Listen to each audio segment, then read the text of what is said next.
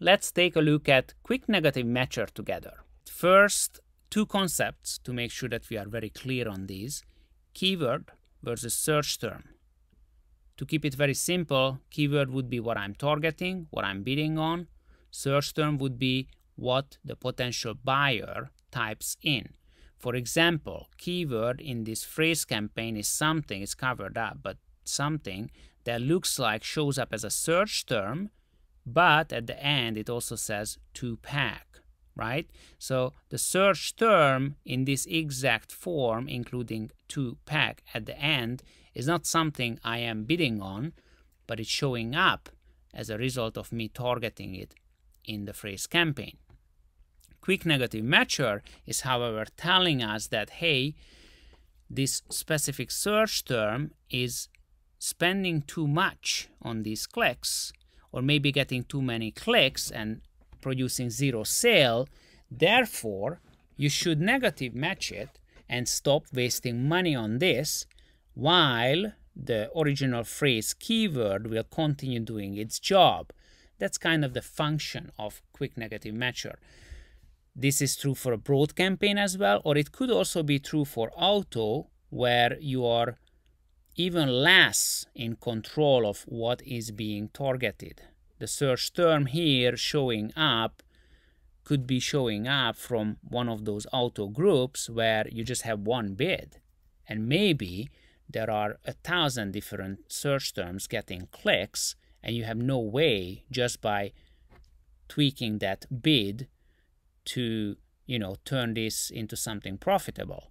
Especially if it just keeps getting clicks, it's very irrelevant to your product, the product you are selling, and it's really is just smarter to negative match it and stop spending money on those clicks. Hopefully this all makes sense. If you have further questions, you can always use this contact button here and just reach out to us, and we will get back to you with the answer. Another thing I want to point out on this page is that I am looking at 7 days, and therefore all the columns, and this is true for every page in the software, all these columns are going to show me only the information for 7 days. Now, as you can see, sales, clicks, conversion, everything is empty on this first row as an example. But if I chose all available data, it would be more clear why this search term is being suggested by the software to be negative matched. Maybe I would be seeing like literally 100 clicks here and $20 spent or something like that, and 0 conversions. That means 0 sales, right? So it would be very clear why this suggestion is showing up. I just wanted to point that out so you can remind yourself, in case you want to look at more specifics rather than just choosing one of the negative exact or negative phrase match in this case. We should definitely discuss that we have a cogwheel here, a settings icon that you, by the way, have on every other page, and that's where you can review the settings for that given tool, in this case, quick negative matcher. When you click on that, you will see something similar to this: max cost without sales, max clicks without sales, max ACOS, recent days ignored, and everything is explained under that given section below with a few lines or just one line, like in this case. The reason for that is because, we want to remind you that, hey, this is what it really means. Or recent days ignored. This is what it really means. And obviously, if you want to change these, go ahead, change them, make sure you save the changes so that after the overnight update, or hopefully even faster in the near future, your suggestions will reflect this data and this information. Sometimes users write in with questions, what I pointed out earlier.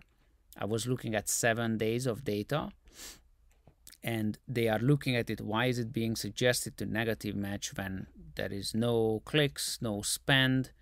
Well, one thing is that you should be looking at all available data to make sure that it's clear. But even then, sometimes people write in and say, hey, it doesn't fully make sense for certain reasons, or I don't understand why this didn't show up before. Why did it, spend $10 or received 25 clicks? and I remind them, hey, look into your settings, because if this was not 2 max clicks without sales as an example, but for example it was 20, then I would need to receive 20 clicks on the given search term before it shows up. Or if this was not, you know, $10 spent on that specific search term, and it was 20 or 50, then it wouldn't show up until that criteria is met, or at least some of the criteria from these settings. Another important part is the filter, and on this page specifically you have the normal usual filters you are used to, but you also have current bid. And I just wanted to show that, especially when you are an agency handling many accounts, or if you're a seller and you have different type of products, there might be some, you know, expensive product. You can filter for those campaigns by campaign name that are promoting, advertising that expensive product, where you might be fine with, you know, a $3 bid, and you might only be concerned looking at something above that. In this case, you could filter for current bid. All right, back to our main page and the main buttons. Filter for auto only. In this case, this was already clicked. As you see, it automatically selected auto campaigns only, as shown in the filters section above here. And you can see auto campaign, only auto campaigns. When you hover over negative exact, or the snooze button, or ignore button, or the negative phrase, you will see the data reminder, what those buttons do. And in this case, I'm just showing you negative exact, reminding you that if you click on that button, the search term, which is in the first column, will be negative exact matched in that ad group. Okay, and here we are still on quick negative matcher, as you can see, but now from the suggested negative keywords, where the software is saying these search terms should turn into negative keywords. Now we are on the snoozed page of that tool, and snooze, once again, if you hover over that button, it will tell you, hey, we are going to snooze this for 1 week. Under expiration, it reminds you when that expires. I only applied this maybe half an hour ago, 45 minutes ago for this demo. So as you can see, in my case, on the 2nd of August, I see that on the 9th of August is when this snooze will expire, and my, this is a typo here, my not ignored keyword, but really my snoozed search term is going to expire under snooze, which means the metrics, the data can show up again under suggestions. Now, this garbage bin icon here is the same as what you see here, and is the same what you saw on the earlier page. Let's see if I can get there. Here, right here. That's all for ignoring some kind of a suggestion. And when you do that, those suggestions will show up on this last sub tab under ignored. So let's take a look at that. And here we are. We have ignored, once again, not really keywords or keyword. It's really an ignored search term, ignored suggestion.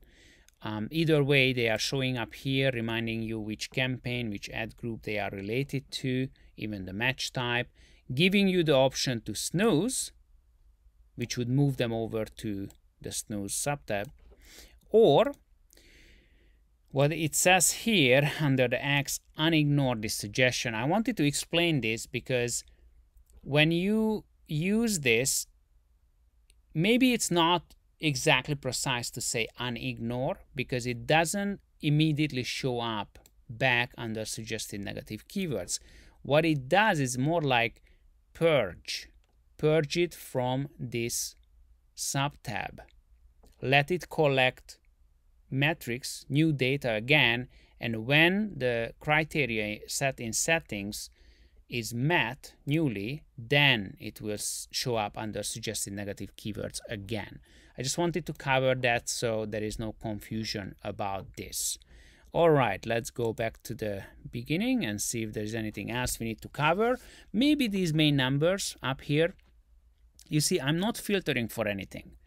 But if I filtered for auto only, or I clicked on this filter and I chose, you know, show me only things that are over 500% ACOS, or have never sold, you know, so these two conversions wouldn't be included or something like that, then the numbers on top here would basically show me the total value for everything that's left on the page. Since I didn't filter for everything, I literally am looking at, by the way, I'm looking at a demo account under samuraiseller.com.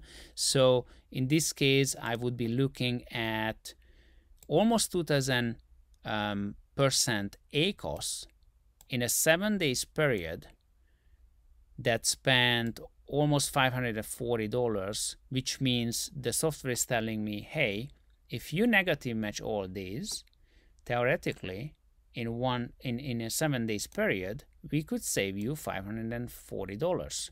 Because, I mean, after all that spent, you only made 2 conversions, probably some random things, and we don't need to worry about that. Let's just negative match, stop the waste, put that budget, put that money against something that is converting better, and use it to produce more profit for you. Lastly, something I almost forgot, under this column, action, we have this Amazon icon here. And when you click that, basically in a new window, it will open the Amazon.com page for the search term. Or if you are on the German marketplace, then it should pull up the German version of Amazon and show you that page with this search term. The reason why that is useful is because you might want to see, all right, I got, you know, 50 clicks. Actually, we had another shot here I wanted to show you. Like in this case, 120 clicks, 1 conversion, or 60 clicks, 3 conversions. Okay, so let's say that is 20 clicks for 1 sale, and let's say that it was this search term. I might look at it and say, you know what, 20 clicks, this is such a profitable product, maybe I don't mind spending, you know, a lot on that. Or maybe it's this example here where the bid is $1.57, 20 clicks is $30, but I'm still making money because it's such a profitable product. And I'm not sure, should I really negative match it or not? Click on this button here, look at the page on Amazon, and decide by looking at what shows up really there. When people are searching for this here, what type of a page, what type of results are they looking at? Do you fit there or not? Are you similar to what they are searching for or not? That can help you make a decision. And there you go, that should wrap it up. This is it for quick negative